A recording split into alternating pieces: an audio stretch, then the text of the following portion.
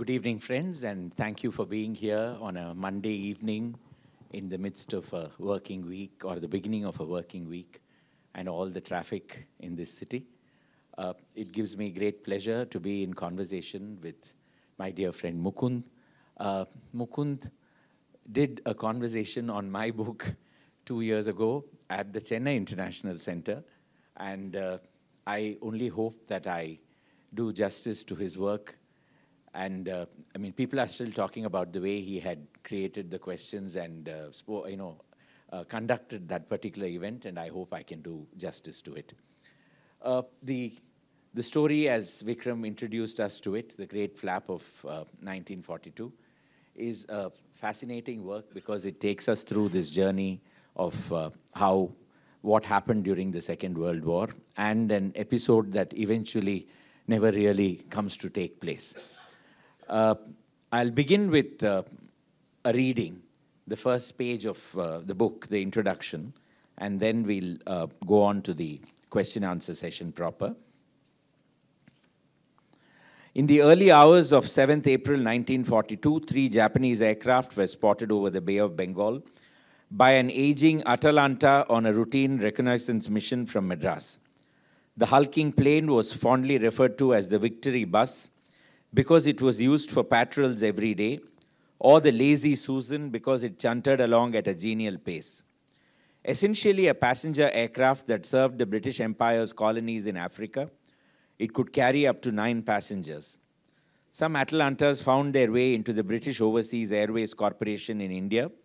From there, they made their way into the Royal Air Force, each fitted with a single .303 machine gun. So long in the tooth, the Atalanta could have been easily extracted out of the sky by the 3 Japanese aircraft, whatever their make or type. But oddly enough, it was the Japanese pilots who veered away after studying the aircraft intently, apparently frightened by the 4-engined plane's size. The story that made the rounds in Madras was that the Japanese turned and fled in terror, suspecting that it was some sort of new secret British weapon. If true, this was possibly the only instance until then of the British scaring off the Japanese in World War II. It was invariably the other way round, with British India cowering in fear over an impending Japanese attack, a dread that had set in when Japan entered the war a few months earlier. So that's how the book really begins. And so, Mukund, would you like to comment on why the book? Yes, why the book? First of all, I just want to thank Vikram and the BIC. I've just heard so much about this institution, despite living in Chennai, and I'm just delighted, not only to be here but also to talk about the book at an institution like this. Also, thank you, Sriram. I mean, I know I did your book, but I've sort of read you and I read the musings, so you're very much a part of my reading life in a way. So thank you very much for agreeing to do this. Why the book? Well, let me twist the question. Maybe how did this book come about? This book came about largely because I grew up with this story. My mother was one of those who fled, like almost everyone in Madras. As you know in the book, I suggest, and this is something that surprises even people who know about the exodus in Madras, that conservatively 75% of the population fled, possibly up to 90% fled at that time. And as I grew up, it was not just my mother, it was everyone I knew who had a father or a grandfather had left. And so somewhere at the back of my mind, I knew that there was a story waiting to be written. While I was a journalist, there was no time to write it, but I do remember many, many years ago having a free afternoon, spending it in the British Library, looking for documents, actually communication between Governor Hope and Condon Smith, which were part of the fortnightly reports, and bringing them back, but then not doing much with it. So it was only after 2019 that I sort of got around to doing the book. And then what began as a story essentially, I think I thought it would mainly be about Madras. I discovered was, Madras was just a small part of it. That the panic and the Great Flap was pretty much pan-national. People fled interior places. People fled, unlikely places such as Ahmedabad, Delhi. People fled Calcutta and Bombay in large numbers, of course. But people also, there were strange incidents in towns like Ooty and Kodaikanal. So the flap is, one part of the story of the flap is just a story of a largely unmapped exodus of people. So that's one part of the story that kind of interested me. And as I worked on it, I discovered that it needed to be broader. The narrative arc had to be greater. So I tried to map what was happening in India with the Japanese advances in Southeast Asia. And of course, I tried to make the case that the events of 1942, the momentous events of 1942, essentially, which were essentially the Cripps mission and Gandhi's call for quit India, which reams and reams have been written about, need to be at least analyzed and explained in the context of what was happening, because all this was happening when Japan was on the rampage in Southeast Asia. And I tried to suggest that the impact it had on the nationalist movement is something that perhaps hasn't been given the due it has. So essentially, that's a long-winded way of answering the question. But I would entirely agree with you. The fact that this becomes more a pan-Indian work or even a pan-empire work, if I can call it that, because Madras, is, as you say very rightly, is just one city in this whole narrative. And it also surprises me because the way we Chennai people or Madras people have always taken pride in the fact that in the First World War, we were the only city to be bombed. In the Second World War, we were the only ones not to be bombed. And we keep talking about it all the time as though the rest of the country didn't exist. There was nothing else happening anywhere else. There was one reconnaissance plane that came in October 1943 and dropped a few bombs in the harbor. But, the flap was over by then. And apparently that was a day of power failure, so nobody knew about it. And the newspapers didn't even report it the next day. Well, single column in the Hindu. That's right. Just for record, yeah.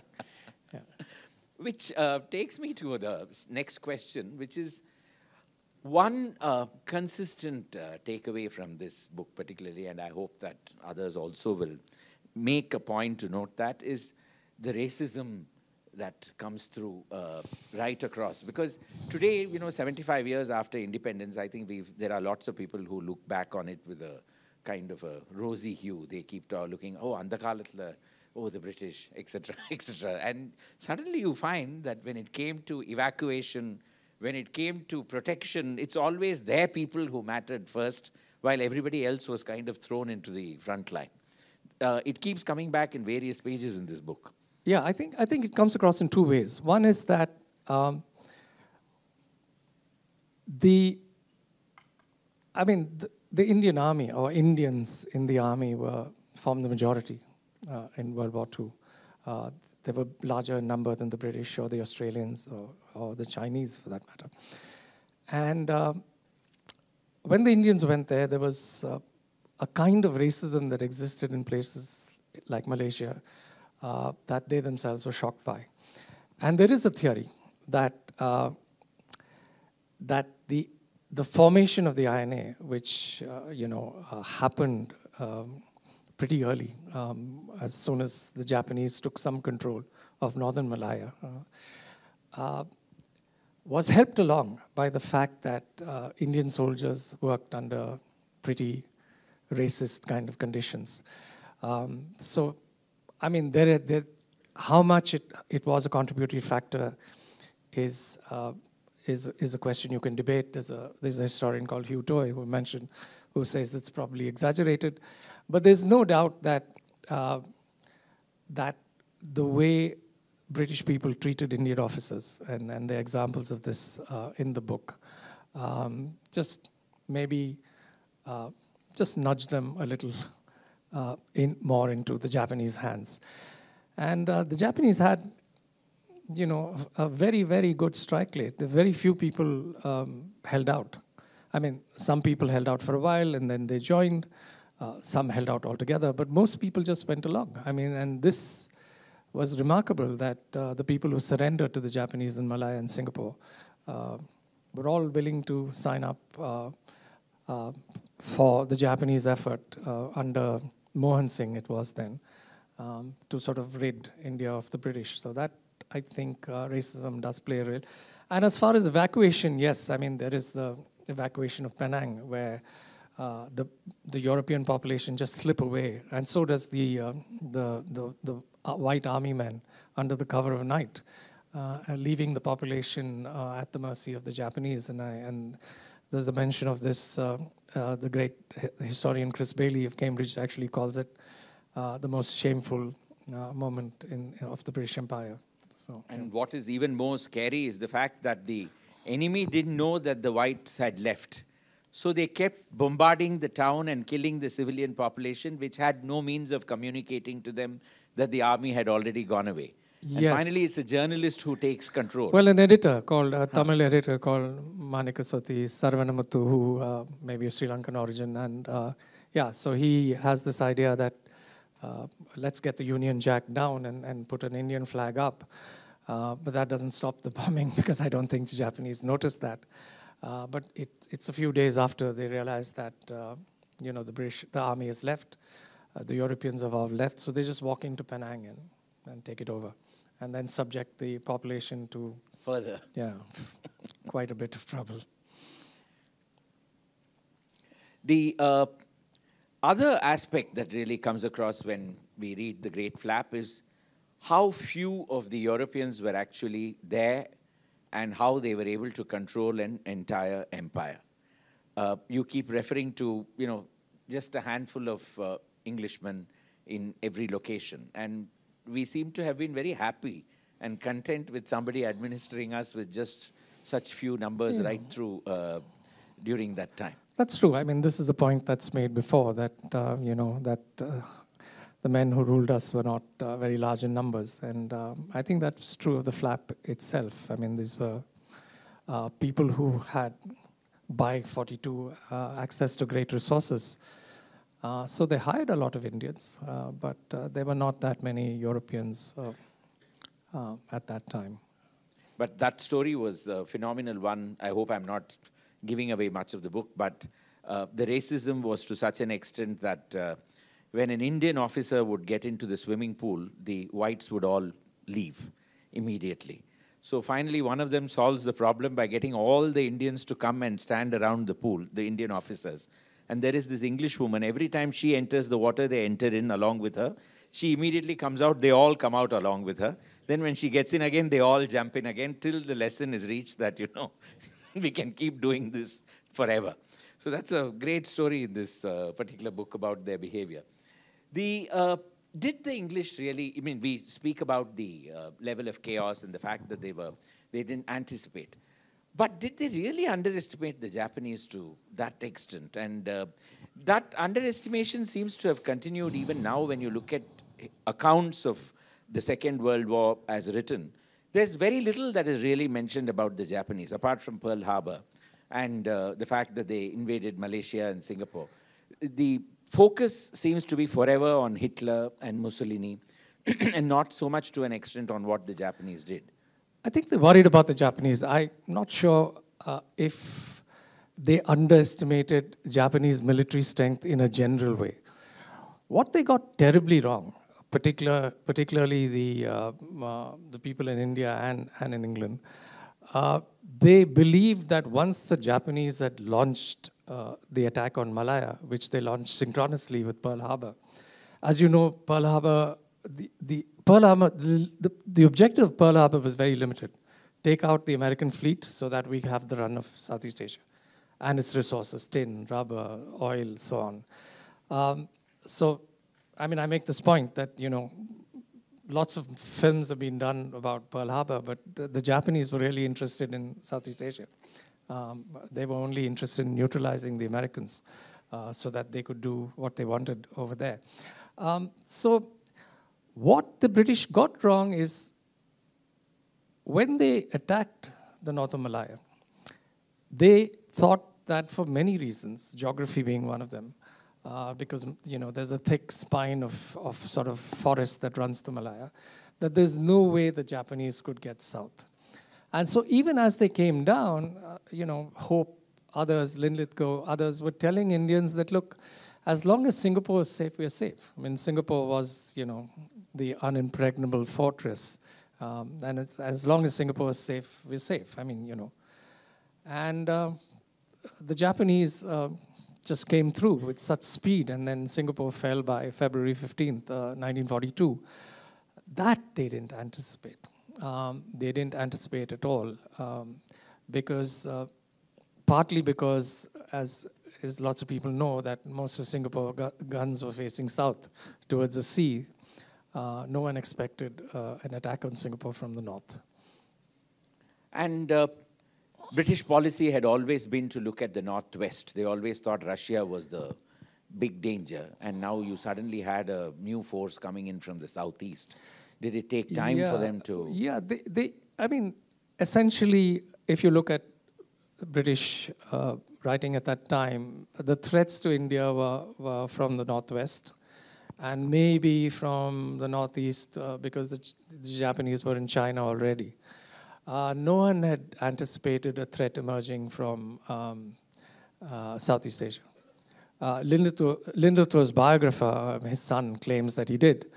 But the truth is that... I think it was filial love more than anything else. I think that probably was an exaggeration. I mean, his son, has this passage where Linlithgow, Viceroy Linlithgow, by the way, is lying in his library, poring over maps and worrying about Japanese attack on Singapore.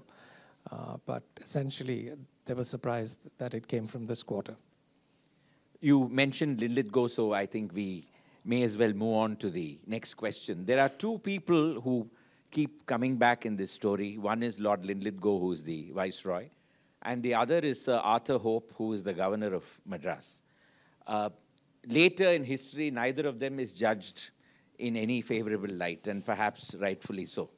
But in this work, they come across as fairly contrasting characters. Would you like to comment on that? Well, as you know, Nehru famously described Linlithgow as a rock with a rock's lack of awareness or something like that. And he's supposed to have been only interested in insemination of cows. Yeah, he was a cold... bull and cow were the two things. Unfeeling kind of maybe he'll man. find an echo today. And Hope, and we became aware of this only about 20 years ago. Hope was recalled in the mid-40s as governor of Madras because he just borrowed money from all kinds of people for his betting. He used to like betting on horses. He borrowed money from Indians as well, and also from Madura courts and the head of Madura courts and so on. And this scandal was hushed up at the level of the king, the prime minister, everyone else, Secretary of State.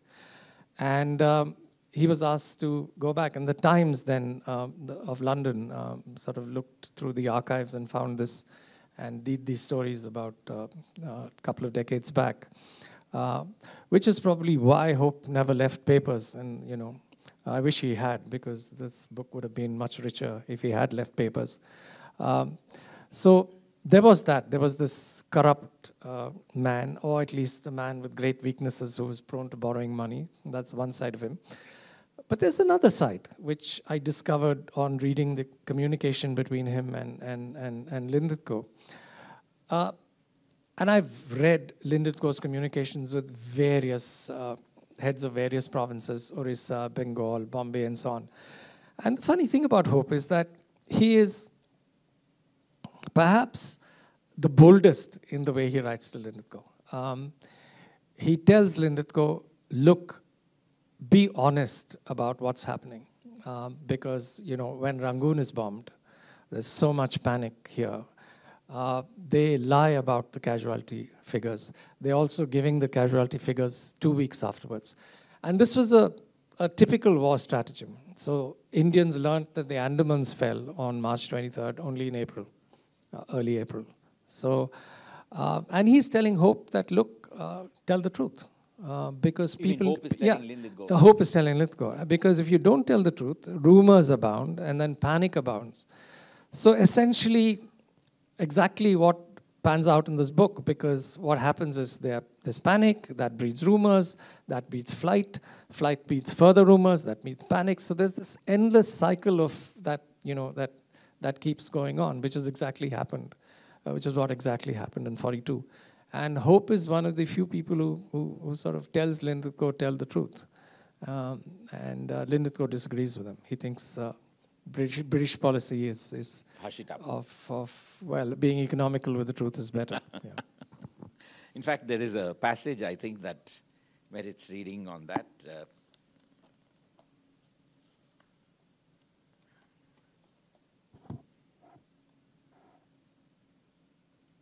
No, I think we said we wouldn't read that one. But this portion about how quickly the Japanese were able to come in and take charge of the entire region. Would you like to read that, or would you want me to? I've never read before, but I'll try. I'm not sure. I'm not sure if I have a great reading voice, but which one? This is April 1st, and then going right down to how the ships were helpless in... Yeah, so I think a bit of context. So what happens is, even though the Japanese have no plan of invading India, they send out Nagumo, who's the hero of Pearl Harbor, into the Indian Ocean. He comes in with 6 aircraft carriers, a string of cruisers and destroyers, and bombs Colombo and bombs Trincomalee, takes out the Hermes, which is one of, an aging aircraft carrier. And what he's looking for is to destroy the British Eastern Fleet. The British Eastern Fleet is in Singapore. Singapore falls on February 15th, and so they move the Eastern Fleet to Trincomalee in Ceylon. What Nagumo doesn't know is that, by some luck, sort of some of Somerville's ship, Admiral Somerville, who's the head of the Eastern Fleet, is actually in the Maldives, in a place called Adu Atoll, where they have a secret base. At the same time, there's a B fleet headed by another Vice Admiral called Ozawa, which comes into the Bay of Bengal. So this is this area off the coast of what is Orissa now, broadly. And he has 1 light aircraft carrier and many other ships. They split into three, a southern group, central group, and a northern group. And their brief is to just take down merchant ships, any shipping in the Bay of Bengal.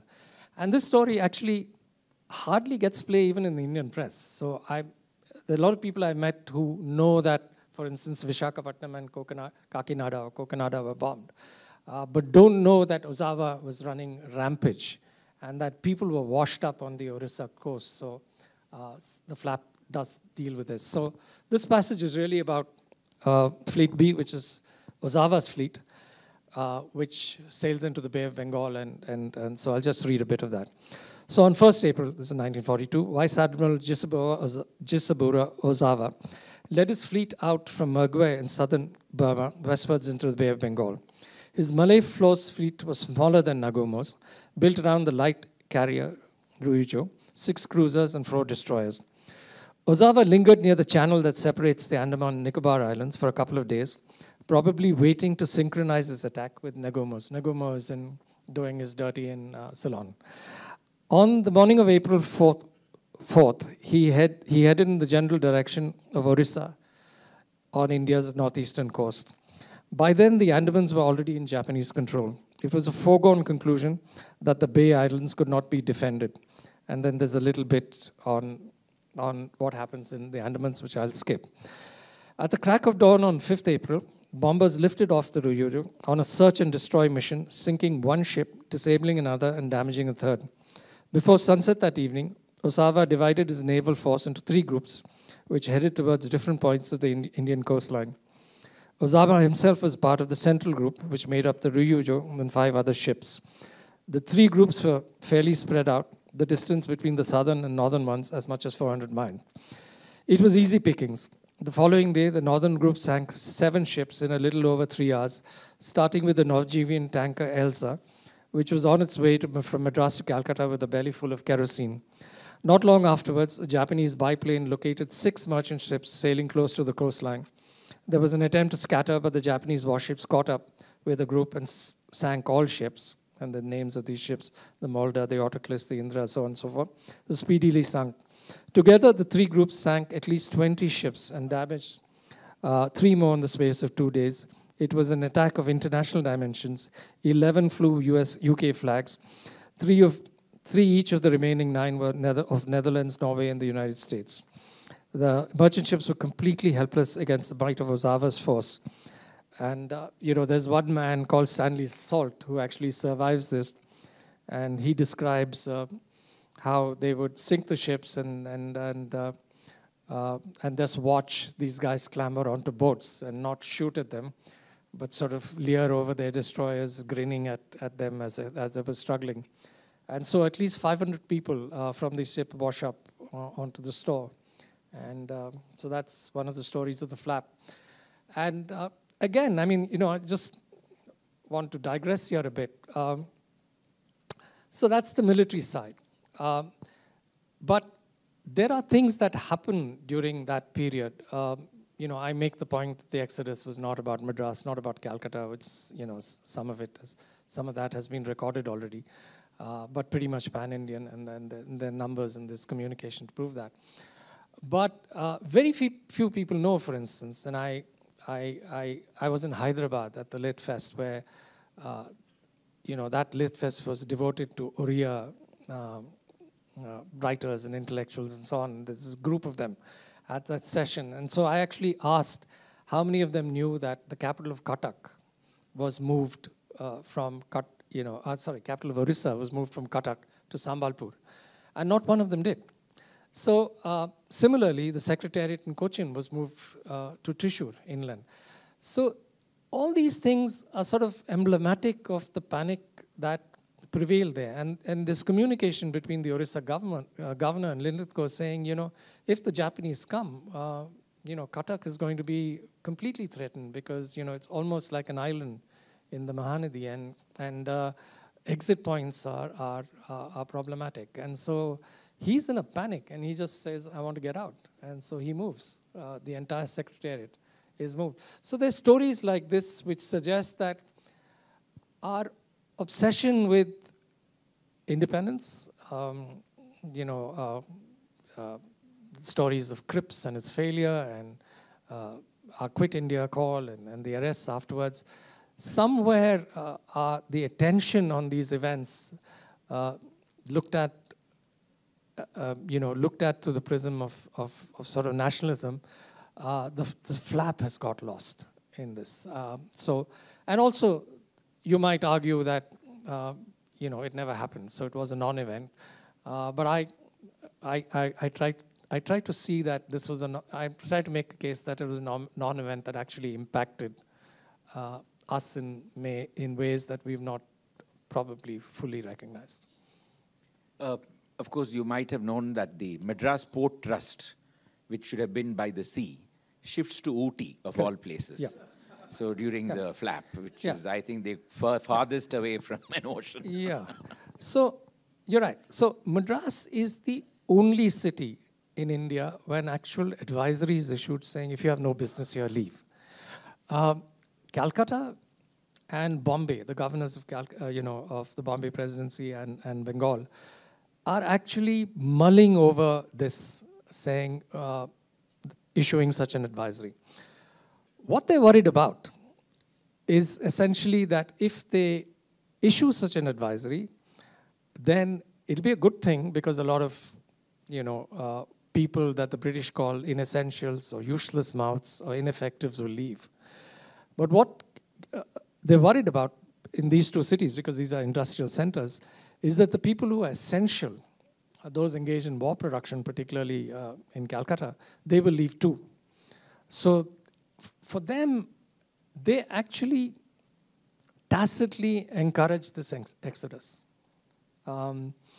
And that's another story in the flap. And if you look at the communication that Lin Lithgow has, he says very much and quite flatly, without not even a word of contriteness, that this is our policy. We want useless mouths. And he uses the word useless mouths more than once. We want useless mouths to leave, but we need to find a way of keeping those we want here. So this is what essentially he has in mind. Madras issues that communique at the end because of false information. A Southern Command informs Hope that there is a huge naval fleet that is going to make landfall in what is now the coast of Tamil Nadu, south of Madras, around April 14th, and they change it to 15th. And so they're saying the Japanese are going to be a full-fledged invasion. This is nonsense, because by 15th, the Japanese, Nagumo and Ozama, already finished with the Indian Ocean, the Bay of Bengal, and they're going back because they have other battles to fight in the Pacific with the US, which is now regrouped and is posing a challenge to Japan. So there's no threat at all, and this is completely wrong information. And so on this basis of the wrong information, he makes the government scatter. So you're right, the Port Trust goes, the High Court goes to Coimbatore. For the Tamil cases and the Telugu cases, they go to Anantapur. They're split. The Accountant General Office comes to Bangalore, Salem, I mean, all over. Not just Ooty. They're just all over. Madanapalli, they just move all over. There's that very nice story about Sir Sidney Wadsworth and his wife sitting out in a car. They set out in a car, and then they go to Anantapur. The records haven't come, so they go up to this place called Horsley Hills, which is, and they spend a lovely 15 days, and they just drive back. But that, that's so the flap meant something quite different for a man of his stature. But for many ordinary people, I think it meant much more than that. My mother's family spent a whole year away. 1 whole year in Coimbatore before they came back. And I learned that some people never came back. They just went back to their native places and didn't come back. So, you talk about the flap in such evocative terms in the book, and yet you mentioned to me that the newspapers hardly covered it at that time. Yeah. Would you like to comment on that? Yeah, well, I think Raghu there has also worked on it, and he's looked at the Hindu archives. Maybe he'll bear this out, maybe he won't, I don't know. I found, okay, just let's look at the COVID, the exodus during COVID, and the kind of saturation coverage that it got. If we look at the numbers of people who fled in late 1941 and early 1942, the COVID numbers pale in comparison. 17% of Calcutta fled in 17 days in late 41. 25% of Bombay was absent at one time. They were just empty, parts of Bombay just emptied out. Almost all of Madras went. Vishakhapatnam was a ghost town. And Vishakhapatnam fled in January. Before January, 50 or 60% of the population of Vishakhapatnam had gone. So we're talking about huge numbers. And one would imagine that this would be reflected in more than small single columns which say, special trains are going to be run to let people go, and so on and so forth. So there was there were no human interest stories about the flap. And I looked not just at the Hindu, I looked at the Statesman, I looked at the Indian Express, I looked at the Mail, I looked everywhere. And there's nothing beyond small reports and the odd editorial, usually in the British newspapers, the Mail and the Statesman. So I often wonder, and I just put this out there because there are other journalists in the audience here, that maybe we didn't do a kind of human interest journalism at that time. We might think of this was a golden age, but maybe the journalism of that time focused more on statements, on press releases, on what it regarded as news. And people fleeing in such large numbers didn't make up news. Maybe we didn't do enough human interest reporting at that time. That's what I think surprised me when I was researching this. There is more in the odd private diaries.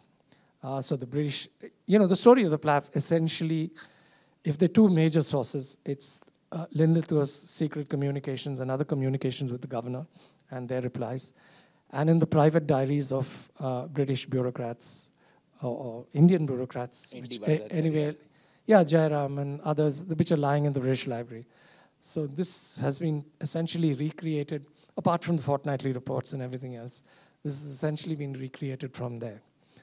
So I've tried to use very little of personal accounts, simply because, you know, memory is unreliable, particularly when it's so far away. So I've not, I mean, my mother's story is mentioned here, but I've tried to avoid using personal voices. So that brings us to sources. Would you like to take us to, I mean, where you went in order to... Well, I first went to the Madras archives, and you know, you go through the index, there's a geo on this, there's a geo on that, there's a geo on, for instance, on the animals in Madras Zoo, there's a geo on evacuation, there's various geos. And then I kept asking, I want this, I want that, and I couldn't find a single document. They said, after a while, all the documents had been moved to the secretariat. So I actually went to the secretariat, went up to the public secretary and said, look, this is what the archives say.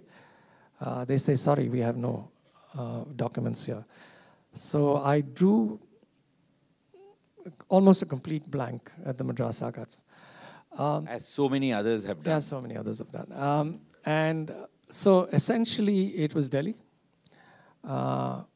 It was London, the British Archives and the National Archives at Kew. You know, I did spend quite some time there, sort of furiously taking notes. And also, I think, tapped into a couple of other sources. One of the things, and I find this is not used enough. You know, I'm nobody here to lecture a proper historian, but there's a wealth of discussion in the Central Legislative Assembly and in the Council of States. And if you're looking at this period, then I think, you know, the evacuation and everything else, these are issues that come up in the discussions at the time. And the great thing about it now is it's all online. You can access them. So that was another source. And I also did, and I found this also fascinating. There are little bits in the book, the Corporation Archives of Madras, because that's actually related like a he said, she said, like a Hansard, you know, interventions. And it's quite remarkable that in Madras, in the 40s, there was just so much awareness of what was happening globally. Madras, well before the Japanese entered the war, donates 10,000 rupees to Singapore, the Corporation of Madras, which is elected Indians, essentially. Some nominated white people, but essentially the elected body. Donates money to Singapore, saying, we need, you need to be secure from the Japanese, well before the Japanese even have attacked Pearl Harbor or Malaya. So there's a lot of awareness and a lot of interesting discussion I found in the Madras Corporation. Some of this is mentioned here. So these are the various sources I looked at. And of course, being in the press, I think, I used a lot of newspapers, which was, I think, sometimes the most difficult and painful part, because you have to find these single columns in the middle of somewhere. But after a while, you learn to look. Newsprint as well. Well, after a while, you learn to look at, you know which page to turn to, and then it becomes a little easier. So there was that as well. What about Japanese sources? Good question. From what little I read, I mean, there's some, 2 or 3 Japanese sources mentioned, but you're right. By and large, this is absent. I gather that they destroyed a lot of it. This is what I read when, before they surrendered. And whatever little that remained, and I'm not sure how relevant that is, that was then taken to the United States for a while. And then I believe there's some discussion. I'm not aware of this fully, but this is what I read.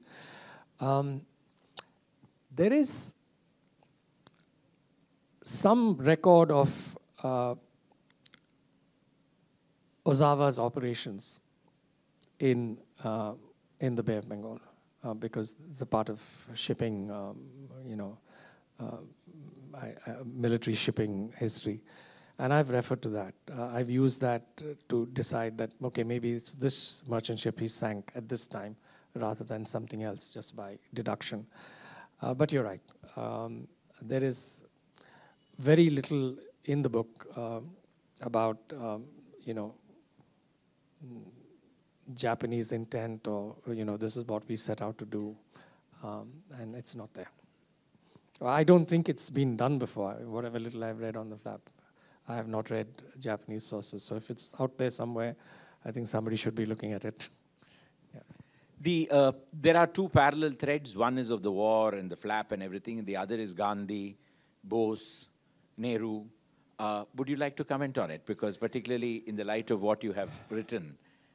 Yeah, so I try to analyze the impact of the war on the nationalist movement. I mean, starting with 1939, when Lindithgow declares India at war. As soon as Britain declares it's at war with Germany after Poland, Lindithgow sits in Simla and then he gets on All India Radio and says India is at war too. And the Congress, of course, is very miffed because they've not been consulted and so on. So that's one section of this. But I try to suggest that as the war progresses, the Congress gets deeply divided. And, Bose, of course, the story of Bose everyone knows.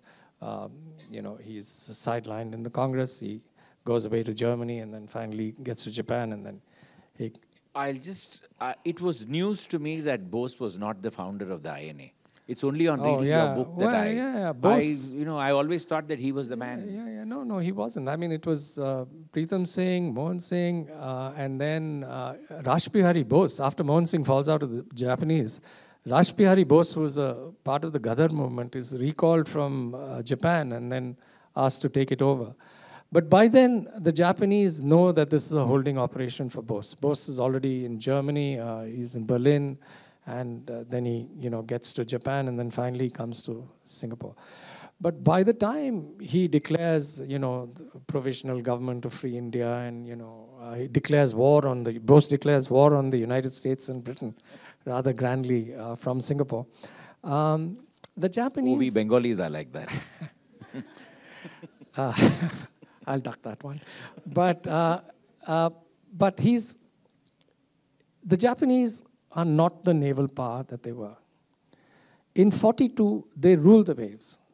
Churchill, there's passages about Churchill just saying, this Japan has just a free run of the waves.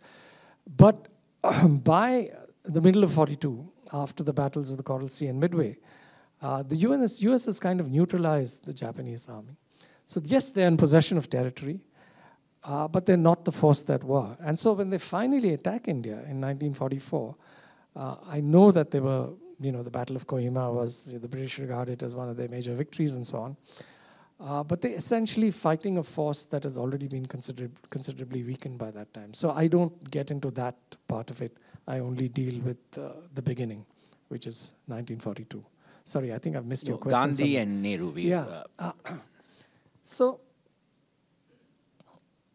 Nehru is quite clear. Nehru is ideological. He is against the Axis powers to them, and particularly after, Hitler attacks the Soviet Union. Nehru by nature is left, and so he's quite clear that his heart is with the Allies. Gandhi, soon after war is declared, he supposedly sobs in, when he meets Lindithgow, saying, he can't imagine a ruined parliament building, Westminster, because he studied there as a student. So his sympathies seem to be with Britain. But as the war progresses, and this is again an issue I deal with, he is accused by people, including Nehru's biographer and Gopal, and including not accused, or at least he's said to be sympathetic, or at least he believes that Japan will win the war. And there are people like Azad, Maulana Azad, and others, and Nehru himself has said this at one meeting, that Gandhi... See, Gandhi was an ideological way Nehru was. I mean, he saw this in terms of this. He also, in his eyes, there was a moral equivalence between aggression and counter-aggression. So I didn't think he saw Nazi, and he was telling Lindutu all the time that if you counter-attack, you're as bad as the Nazis, For him, the response to aggression was sort of passive violence. He was telling all kinds of people, Abyssinians, Jews, give your lives up. He was telling Britons, give up your homes, let Hitler take your land. So which the Congress found, or at least large sections of the Congress found completely impractical advice at that time. So there was that, the fact that he saw this in less ideological terms than Nehru did. He also believed, I think, that Japan was winning the war. Cripps thought he did. Wavell thought he did. Nehru has suggested this. Azad definitely thought he did. And so he ends up being accused of being pro-Japanese. Or in fact, Gopal actually says he adopts a pro-Japanese position. And he then writes in the Harijan and, why he's not pro-Japanese. He's forced to defend himself and, things like that. But Gandhi does change his position in the end. And this is, again, something that I don't see in a lot of nationalist writing on it. Gandhi is saying, I'm not going to support this war because any support of this war is a form of violence. Nehru is saying, we'll support the war, but not as slaves. Give us independence. Rajaji is saying something else because he goes to another extreme, and I'll leave that out for the moment. And of course, Bose is with the Japanese. So this is how it structures out. But Gandhi, towards the end, and does a little bit of U-turn. In fact, he explains, saying that all of you may be surprised doing this, so this is there. He allows international troops. He says, I'm okay with international troops being on Indian soil. So, and then of course, Mr. Shankar Sek actually writes to Nehru saying, you must have really worked on him to do this. And Gandhi then tries to explain why he's had this change of heart, not very convincingly. Because his position all along was, look, if the British go, the Japanese won't attack us. They've got a problem with you, not with us. And he actually goes as far at one time of trying to draft a resolution saying, we have no problem with Japan. We're willing to negotiate with them, which horrifies Nehru. And then that draft resolution is worked on a couple of times, and then Nehru's hand, it's changed. So this is another aspect which I think probably needs to be studied a little further. The fact that the war did actually divide the Congress. It brought them all together in the end, all under Gandhi at the end, because suddenly in 42, he's asked the British to go. I mean, he's the most moderate congressman, and Bose is upset with him that, has been upset with him that he's not pushing the British out. Nehru is impatient. He's not willing to call mass satyagraha because he says, I don't want to embarrass the British because they're fighting a war at this time. And suddenly in 42, he's changed. And some people think he's changed because in 42, around the middle of 42, I mean, it was in August that Quit India call takes place. But by May, he's starting to get a little more aggressive in his statements, a little more direct, saying, I think the British should go. And the big question is whether this has to do with a belief that the Japanese would win the war or not. I put it there as a possibility that can't be discounted because we don't have the proof on this. Last couple of questions. One is, where did Jinnah come into all this? Well, I mean, Lindithgo was softer to Jinnah during the war. I mean, there were sections of our polity that was sort of broadly supportive of Britain and the war effort. So I deal essentially with the Congress. I felt that was my interest at the moment. I mean, I don't deal with some of the other parties that were broadly supportive of the British war effort. Looking back at or characters, I mean, that's I mean, I don't mention Ambedkar, for instance, because Ambedkar joins Lindithgo's the Viceroy's Council in 41, so I don't get into that kind of space.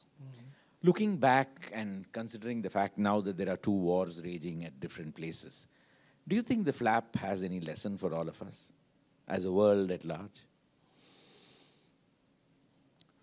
I don't know. I mean, that's a big question. I think it needs a better mind than mine to answer it. But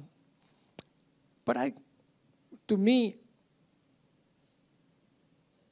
I think it sort of established that non-events are events too in history, and they can influence the course of history.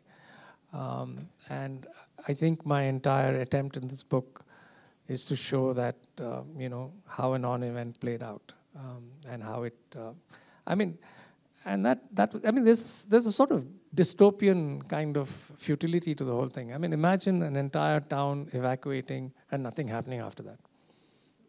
Yeah? Or imagine a capital shifting where the Japanese have already gone away.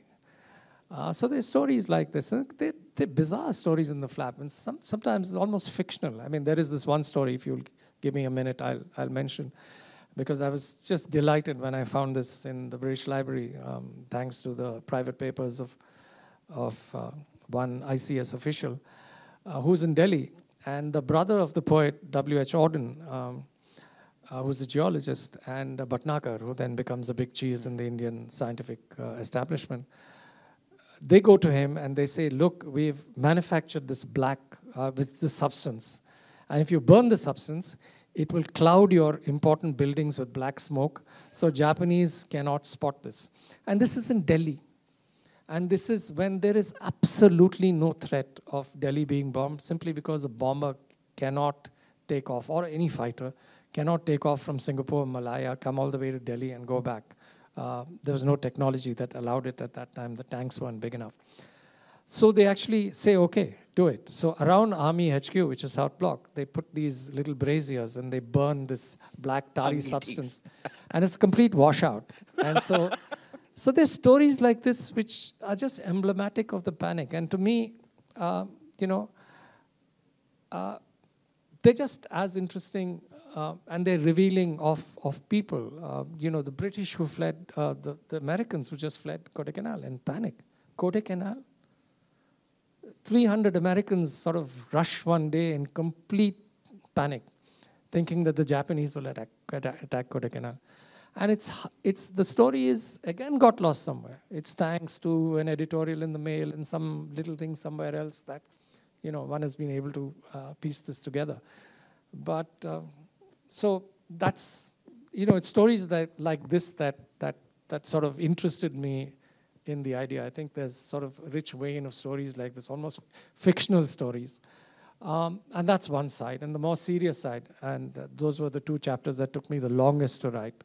I write fairly quickly, so it doesn't take me too long. But those two chapters actually took me quite some time to write, which were the political chapters, because I didn't want to make a mistake and I didn't want to get something wrong on an area that's just been so much of writing, the nationalist movement and so on. So there's one side, which is, I think, a sort of slightly more serious side to the book, which is the political side. And there's slightly more fictional side about all this crazy stuff that happened in India, which we seem to have forgotten about. Including the killing of animals. Including the killing of animals in Madras Zoo, yeah.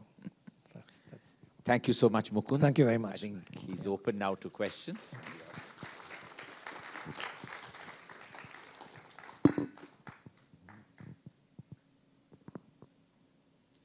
Raghu.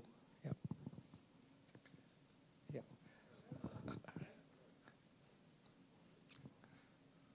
By the way, Raghu's written this fantastic book. I mean, I'm just telling somebody who may not know, on this very same period. But of course, it's much better written, but it's sort of deals with his family at that time, and it's slightly different in its approach. I think he calls it forensic nonfiction at one place. Yeah. Well, thank you very much. My book is about India during World War II. Thank you. Yeah, my book was about India during World War II, and the chapter that I think I loved the most, uncovering that the piece that surprised me the most probably was the discovery that Madras was evacuated, because the characters I'm following found themselves in Madras in 1942. And it struck me right then that this is the story. This is, if there's anything that symbolizes how much we've forgotten about Indian history in that period, it is the flap. So congratulations on writing the book about the flap. That's such great, it's such a good contribution. The question that always stayed with me, because you're right, I didn't find any trove of research. I remember you saying that at the Hindu Lit Fest, that you looked and couldn't. You thought there was a dearth of material. The Madras Musings was my richest source on the subject. Yeah. There was very little in the newspapers, as you said. Yeah. But I always wondered what non-English sources might retain about it, whether there was any writing in Tamil. After, maybe a few years later, recalling it. And I don't know whether that was something you could look into. Yeah, good question. So I looked at, I mean, there are a couple of references. There's the the sort of the writer Pudhmai Pittan who's written a story about this. There's also his diaries, which I mentioned. His wife goes away. I mean, like, you know, one of the things about the Exodus is almost invariably, irrespective of which city, it's the women and children who are sent away first, and then the men follow later. So his wife goes away somewhere in the south, in Ambasamudram, and so he's writing to her. So this diary records some of the, you know, the atmosphere in Madras, white soldiers, blackouts, stuff like that. The A.K. Chettiar has written this piece, which is also mentioned there.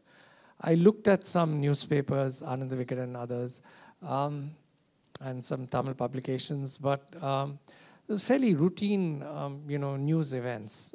I couldn't find anything like a sort of heartfelt story of, okay, this was the trouble I went through.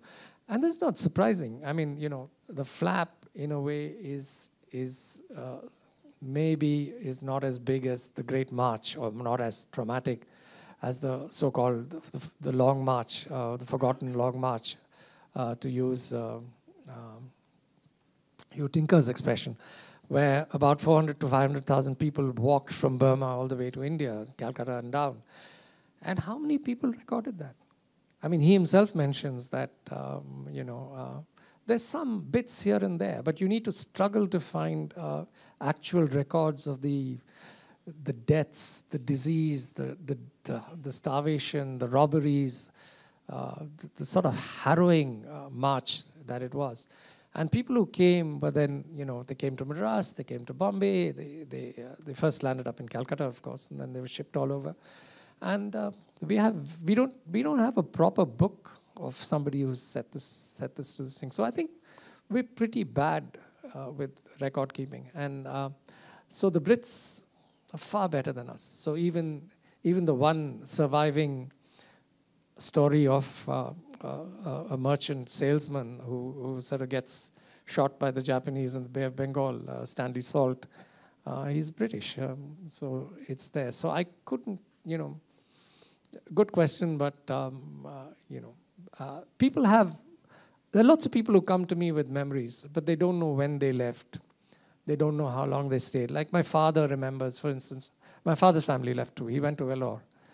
But he doesn't know where they stayed in Vellore. They took a rented house. He doesn't know how long they were away. The memories are dim. So actually the flap should have been written about 30 years earlier, I think. Maybe there would have been more voices in it if it was written then. It's very interesting because a couple of, you know, I think 5 or even 8 years ago, in one of the Madras Week celebrations, we wanted to have a Burma evening. And we were wanting people with memories of life in Burma and about how they walked back. We couldn't find a single individual. And Mr. M.V. Subaya of the Murugappa group, he was the only person who could give a second-hand account because his father had been killed in Burma. He was shot dead in Burma immediately after the Second World War. And it was a second-hand account because he didn't have any personal memory of it. He could only give us a recitation. But as Mukund very rightly says, even the Chettiars themselves, who were probably the worst affected in that long march coming back, they have not recorded it. And all the Chettiars who knew something about it have died. So there's nothing much left. Yeah. Can I? Yeah. Hello, I'm Arun Swaminathan. I bought your book out of sheer curiosity. And I must compliment you because there's a family connection. My father's air raid precaution warden badge is with me. I've seen his helmet also, and he was in 41, 42, an ARP warden, and he writes to his sister. I've seen a copy of the letter, Leela, who went out of Madras. And the lonely vigils on the Adyar beach, looking out for the Japanese aircraft coming in. And he's still a young chap, he's studying in presidency. So there was a lot of enthusiasm from his side in that letter. The second thing comes that when the bombing took place, there were three things within the family. My father was in Lahore in the Services Selection Board. He joined he got commissioned in 44, so he missed the bombing. His brother was in a hospital near Buckingham Canal and he heard the explosion. My grandfather, who was in Theosophical Society, used to get provisions for the society as a volunteer worker. He was returning, crossing the Adyar River when he heard the explosion. The fourth family story I wanted to share with you, which is very amusing, is one of my uncles whose father was an ICS officer. In his house, I have actually seen in a glass-encased wooden platform and beautiful copper plate lettering on brass with compliments from Hirohito, a fragment of a Japanese bomb which fell near their house in Calcutta. Now, the quick question I wanted to ask you is about the first time I knew about Rajaji's involvement with the various other levels, as you mentioned. Thank you. Thank you. Yeah, I deal with ARP quite a bit because, just briefly, I know it's not, directly related to question, but one of the things that triggered a lot of panic was ARP measures. And ARP measures are essentially passive defensive measures. So you have blackouts, you have all kinds of other restrictions, your window panes get closed, you dig slit trenches. Now, arguably, the British took this much too far, much too early. So when Governor Hope comes to Madras, for instance, he's wondering why lighting restrictions are in place. He says, one of the first things I'm going to do is to get rid of them. And then, of course, he changes his mind because of some other development that happens in Europe, military development. 114 miles of slit trenches are dug in Calcutta and its surrounding areas. Miles and miles are dug in Madras. Houses are commandeered for slit trenches. All this adds to the panic. So, this is something I detail in the book. Because one of the demands in India is, hey, you have all these passive defensive measures in place.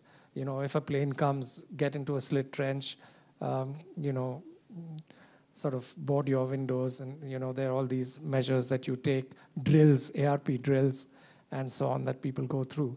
But you're not arming us. And so this is a refrain that that plays out in India quite a bit, and plays out not only amongst Indian.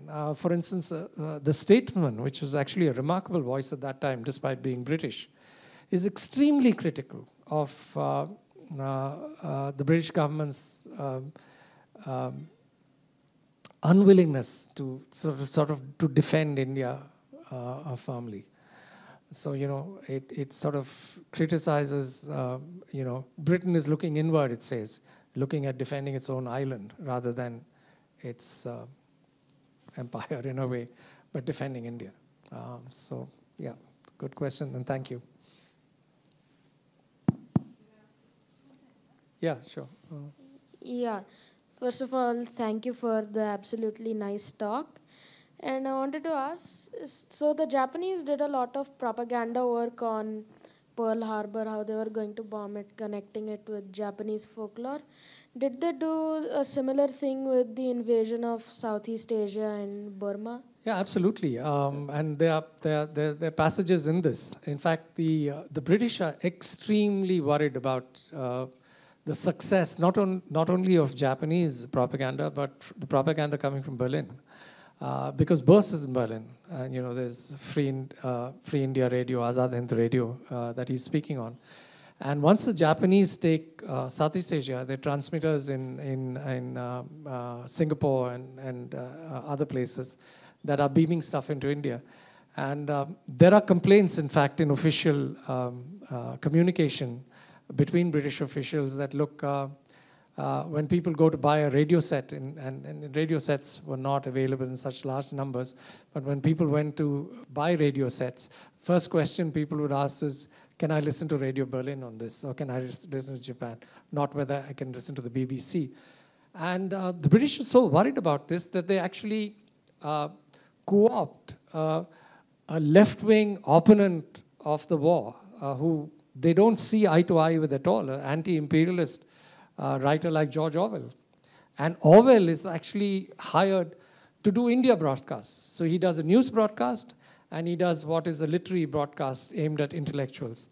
So they are extraordinarily worried by the war in the ether, as it were. And so there is stuff on this in the book. And the Japanese are fairly successful at spreading propaganda, because some of the rumors also have a sort of propagandistic ring, right? It's about Japanese bravery and about British cowardice. And there are all kinds of wild rumors. There's this rumor about a Japanese guy who comes in a parachute down, addresses some meeting in Bihar in some village, and then goes back in the same parachute back to the plane. And the people who believe this, and these are actually recorded in communications to this. The police commissioner in Calcutta has to put out a press statement saying, look, I've not been arrested. Because the rumor in Calcutta is he's been arrested for being sort of an Irish retarder of the war effort. And he's not even Irish, he's a Scot. So there's crazy stuff happening. All kinds of wild rumors are sort of, of gold and wealth and all kinds of things playing out at that time. And there are all kinds of other fears. There's fears about white soldiers and rape. Some incidents which were true, some incidents which were exaggerated. There are all kinds of other fears. So the more military people come in, Jamshedpur, for instance, there's a massive evacuation because they feel that Tata Steel, which is at that time, the biggest steel-making unit of the British Empire, actually could be a target of the Japanese. So the moment they move in their aircraft, anti-aircraft guns with gunners, there's panic in the factory and the workers flee. And then they have to find a way of trying to, get them back and so on. So there's propaganda, there's rumor, there's false stories. Everything is sloshing around in the flap. Yeah. That's a wonderful talk. I just want to share some experience. My family, including myself, were evacuated from Chennai, from Madras. Before I go to that, I just want to, since you mentioned about the literature references and so on, I want to bring your attention to the fact that the famous movie Parashakti, correct, is Shivaji Ganesan's first movie, starts with the end point of that long march from Rangoon. correct. He lands from Rangoon and gets into all the problems. And the other one, there is another very good movie called Andanal. If you recall, the hero actually turns out to be a Japanese spy. Correct. Based in Chennai and transmitting all kinds of messages, and his wife shoots him for that. My family was evacuated. My father was an engineer in the Public Works Department in Chennai, Madras, and with a large family of children, and he put us all in the Tirunelveli Express. Tirunelveli is where we are routed, so he sent them off. I could have argued with him because Tirunelveli is closer to the Thoothukudi coast. And but I was in no position to argue that because I was inside my mother. But I have heard a lot about the evacuation. The word evacuation is very commonly used in my family. The evacuation time and the evacuation for the that kind of a thing is very commonly used. And one of the things that my mother has told me after I grew up into school stage and so on, that some kind of a reconnaissance planes of Japanese used to fly over Madras and drop leaflets. And she remembers, in order to cover themselves, they used to drop leaflets printed with Pierce soap, something. I don't know what the connection is. Either they were decoys or what, I have no idea. Yeah. But my mother has told me that they were sort of disguised themselves as some advertisement for Pierce soap. And perhaps Pierce may not have been involved, but Pierce soap was deeply available, was very strongly entrenched in Madras, all these places. And of course, I was like many people, I was also looking for some bomb shots and shell shots in the Fort St. George. I didn't find it, but I found it in Vizag, of course, which is but the Madras took the shots in first. Yeah. Thank you. Thank you. Fascinating.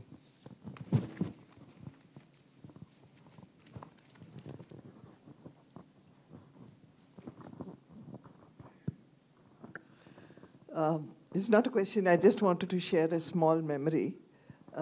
My grandfather apparently was the Minister of Civil Supplies during the war in Madras, and he had a huge family of 7 children. So my mother constantly used to tell me about the war and how, they had these places where you have to go and hide, and there would be the siren which announced the bomb is going to fall.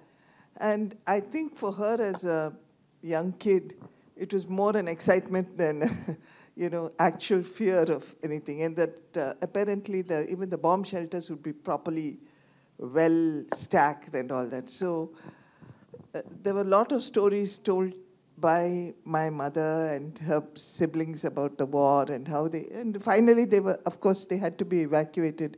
Even though my grandfather held a good post, he just bundled them all off and sent them back to Mysore because we belonged to Karnataka.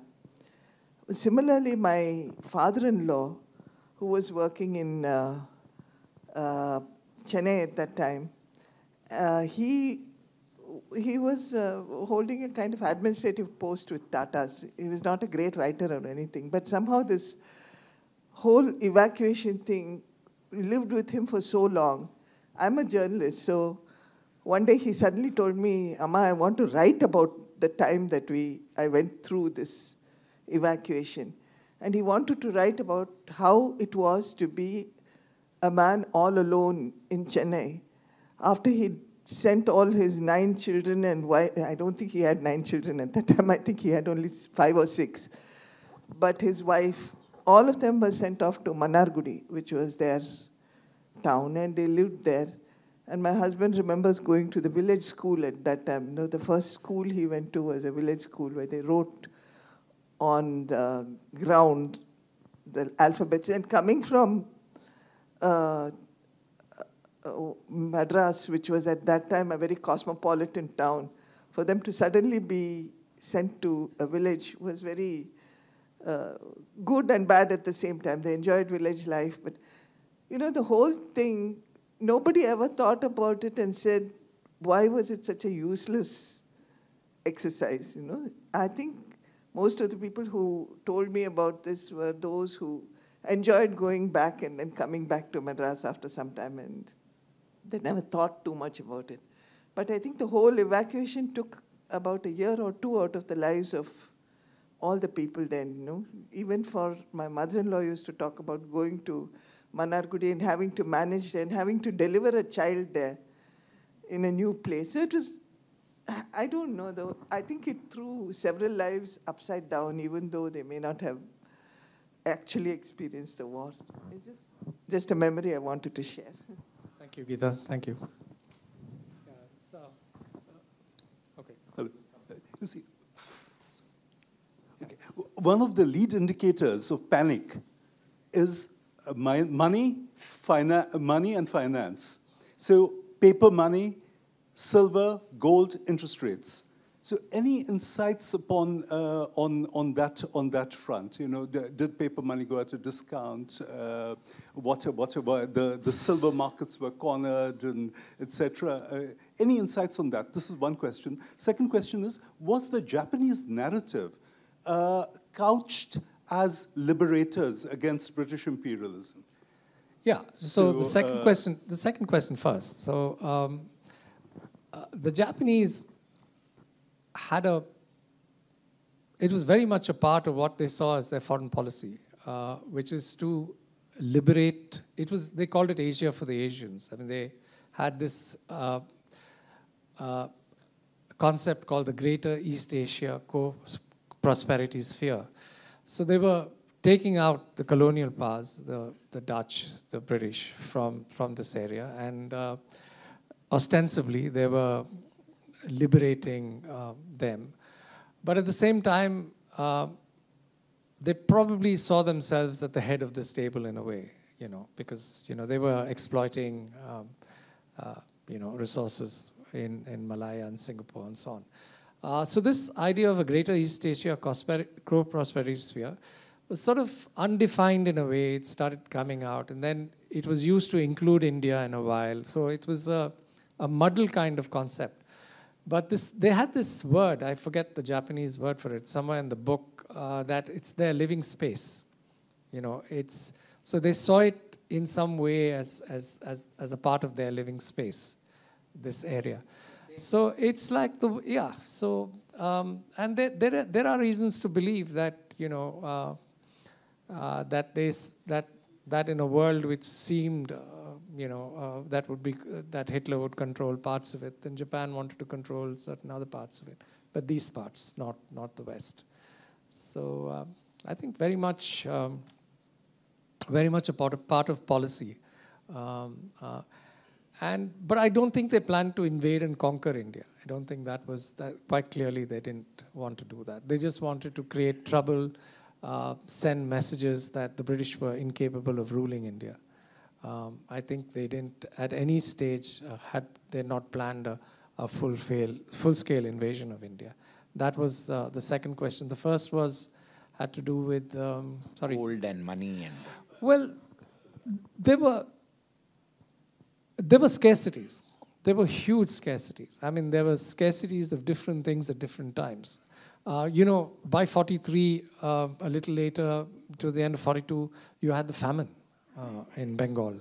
I don't get into that beyond mentioning it, because I didn't think it was a part of the remit of this book. But there were scarcities of all kinds. There were scarcities of firewood. The war just pushed things into this. And you've heard the stories, right? The South Indians never ate rava dosa till the rice ran out during the World War II, and so people invented the rava dosa and maybe the rava upma as well. So you've had, you know, these folk stories about all kinds of scarcities that play out during the war at that time. And the British are constantly looking to raise money for the war effort.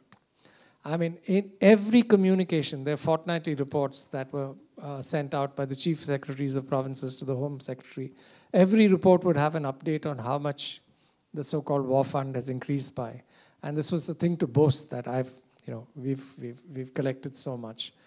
So there was this enormous drain of money that went into the British war effort at that time. Sonia, yeah. Mukund, I think since I've come to a couple of these talks, I feel like sometimes it gets missed out on the craft of writing the book itself, you know, like so many questions and so much is about the history and the facts. But the fact that you've been able to piece together, you know, fiction and a real event in history.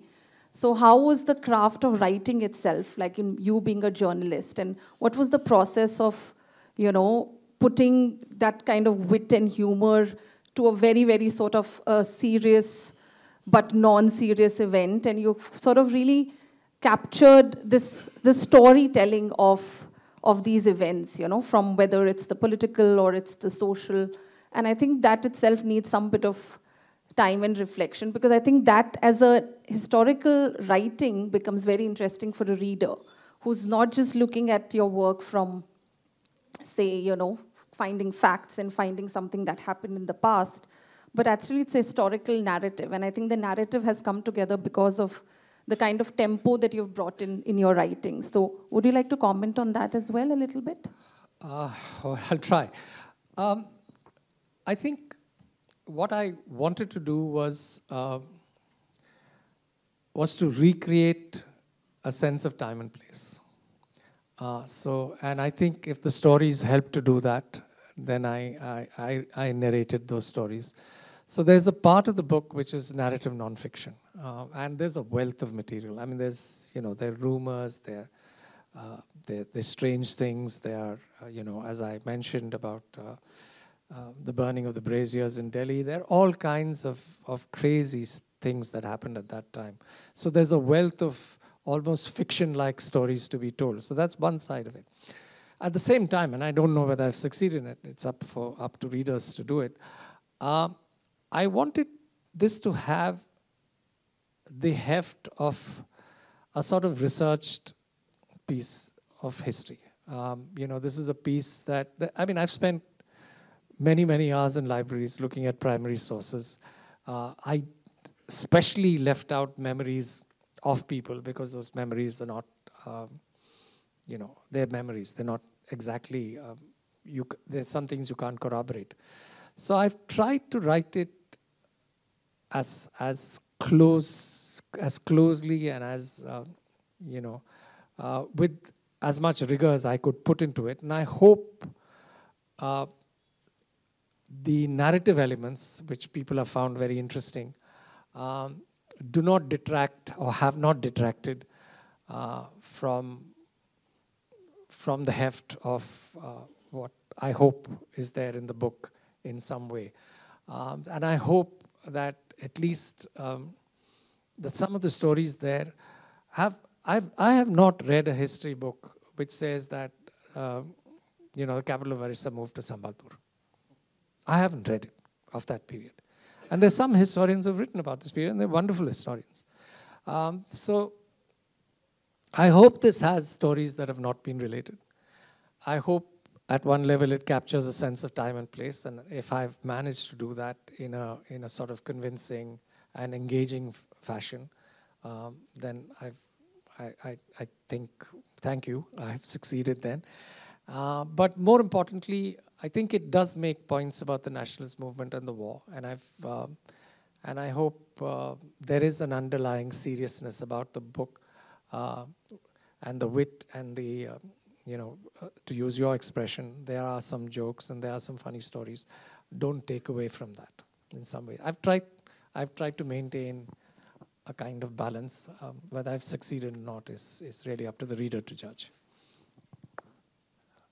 Firstly, I'd like to thank Mr. Mukund for your valuable insights.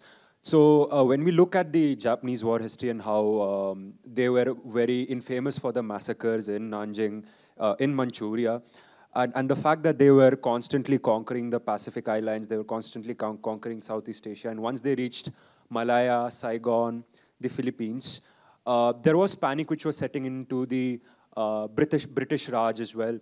And the fact that even in your book you have mentioned how these cities, they started getting evacuated, the British chose to shift a lot of capitals.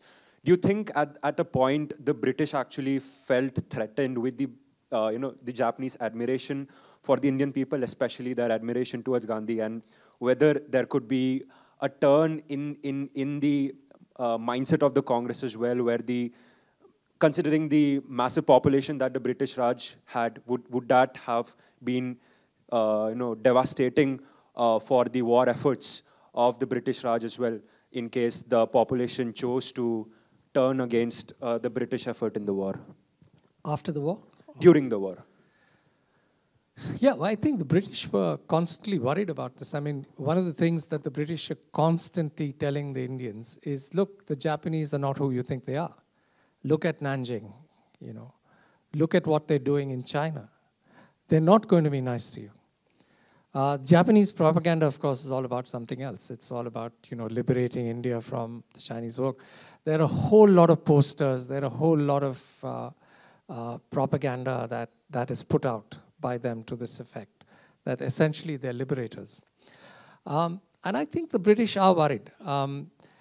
And I think one of the things, there's this big debate about independence and, who contributed what to it, which I think is a sort of a kind of dead end, because I don't think this can be weighed, saying so-and-so contributed so much and so-and-so didn't.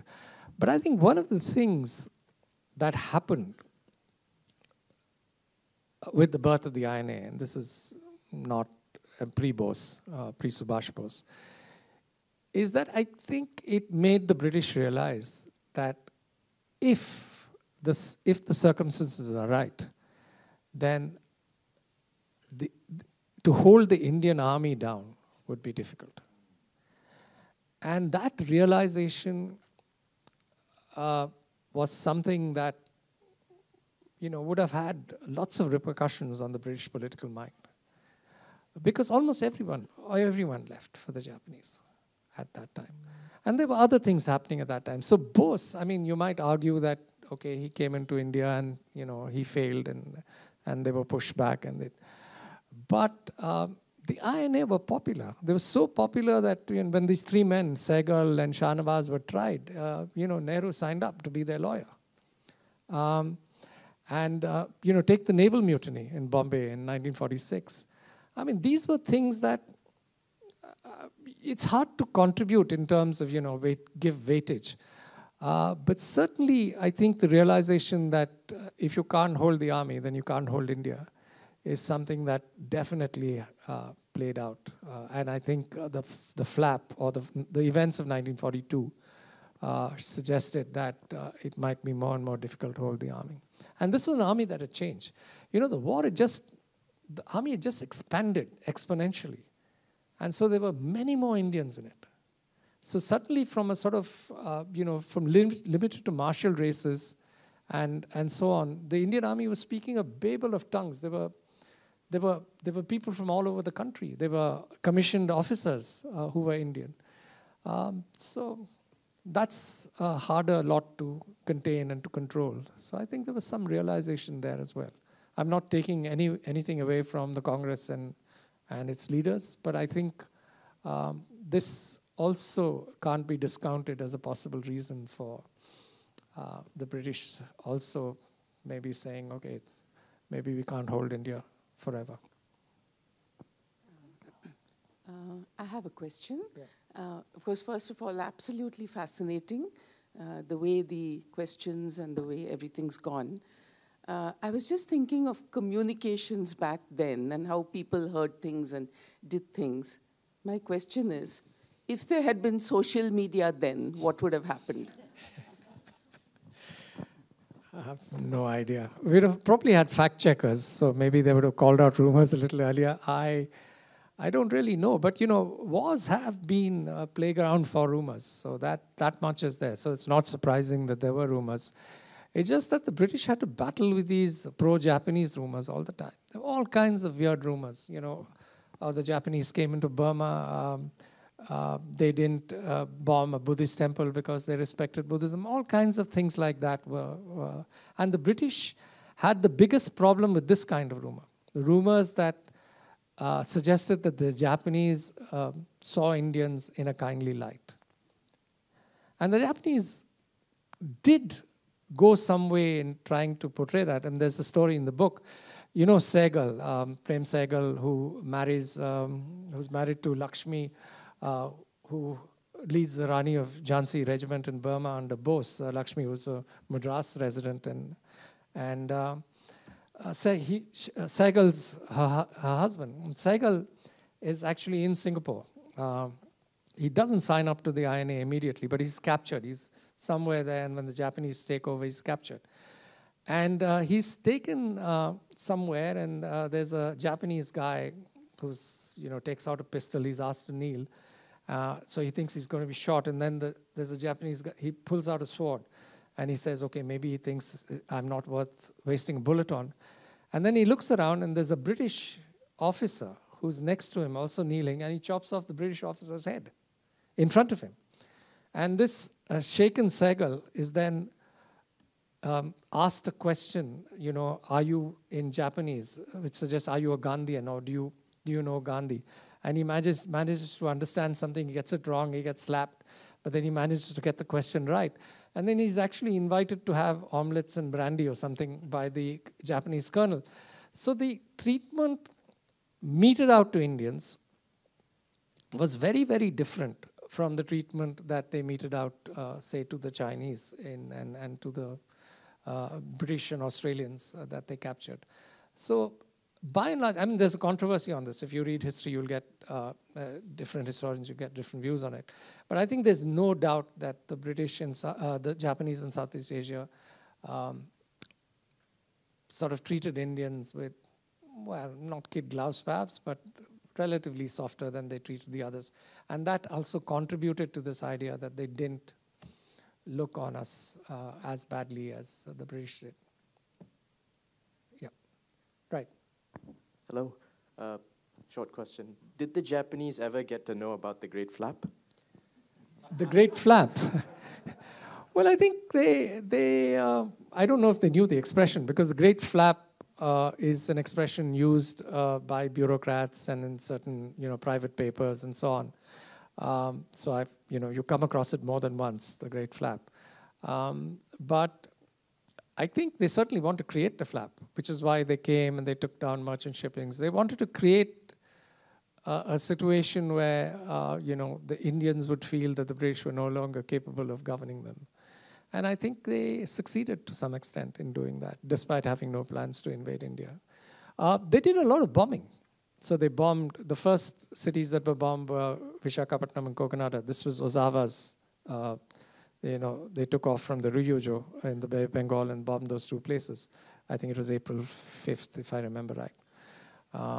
And then the Northeast. And one of the other things about the flap is that, again, maybe it's written somewhere, I don't know this, but the bombings were, by the ruinous standards of World War II, they were not great. But they were many, many sorties flown into the Northeast. I mean, the bombing in Calcutta, we know something about Kidapur docks, the number of people who died, and so on and so forth. But they bombed Impal, they bombed Manipur. And so the flap consumed the Northeast. There were people who fled from there as well. And so they bombed Chittagong, was bombed some 10, 14 times. So these records of these bombings are actually there in Kew. The number of times that they bombed India during that time. But they bombed essentially infrastructure, and they didn't bomb to invade. It was just to create trouble here and there. They were in northern Burma, they could just fly out, and they knew that, India wasn't well defended at that time. Yes. Hi, Mukund. I just wanted to ask, what's the rationale behind the panic in provinces on the West Coast? Were there any incidents or bombings of the cities on the West Coast? On the West Coast? Yeah. Well, the Times of India reports that, the Times of India actually has a story which is unusual about how restaurants are shuttered and their entire roads which are empty and, flats or whatever, apartment blocks that are shuttered and so on and so forth. We know that the governor is very, very worried that if the Japanese invade Bombay, the exit points in Bombay are, he says, there are only two, if I remember right. And so the population will become very, very vulnerable, and if Bombay is attacked or bombed. So there is an exodus on the West Coast. There's also an exodus in places like Cochin. Now, why that happens is it happens pretty much everywhere. It's much more on the eastern seaboard. But there is a fortnightly report from Sindh which says that there's panic in Sindh. So, Sindh. And so this is one of the things that the book tries to establish, that, hey, this is not about Madras alone. This is, pretty much, a pan-Indian kind of phenomenon. There were reports of submarines off the Bombay coast. A couple of merchant ships are taken down by a Japanese sub in Bombay, off Bombay, or, well, I mean, some distance off Bombay. And there are reports of submarines around Cochin. So there is some activity, naval activity then, but that's not surprising during the war. Okay, we're closing up. Okay. I like to draw a parallel between the panic or the big flap in 42 and the panic in 1962 when the Chinese attacked. When the Chinese attacked, they came to Tawang, Sela, and stopped at Bomdila. And Pandit Nehru or the Indian government thought that now the next stop is Tezpur and the plains of Assam. So he ordered the treasuries in Assam to burn up all their papers and money and things like that. Was there any such similar thing that took place when you were evacuating Madras or Visakhapatnam or somewhere like that? Yeah, so there was this huge debate on scorched earth in India at the time. Because in Burma, there was some scorching of the earth. That is, don't leave anything to the Japanese.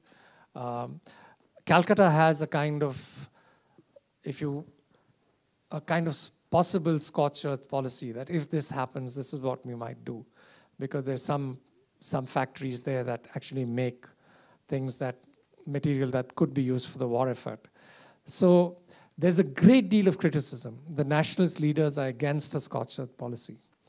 Gandhi, for instance, is completely against it. That, how can you just back off and burn things and destroy things? So nothing really happens actually on the scorched earth front, but it is under consideration. So there's this one funny story among the other funny stories. So there's this ICS officer, Jayarajan, who's one of the few officials in the Madras government who stays back, who's asked to stay back. So he's at the Madras Club, which is, this sort of posh, very posh club in Madras. And the Raja of Chettinad has donated his whole cellar of wines to be drunk. So every evening he's drinking the wine before the Japanese come, because the government is gone. They're just waiting for the Japanese to attack on the basis of this false information that Hope receives. And he actually says, after a while, we just take out all the bottles of wine and pour it down the drain and not allow the Japanese to enjoy them. So this is a kind of scorched earth policy, if you like, but with a slightly different twist. So that happens. I just mentioned that because it was quite funny. But no serious scorching of earth.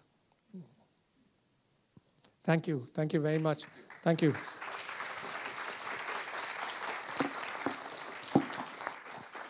On behalf of BIC, I would like to thank Mukund and Sriram for such an engaging session, and to all of you for being here. Thank you. Have a good night.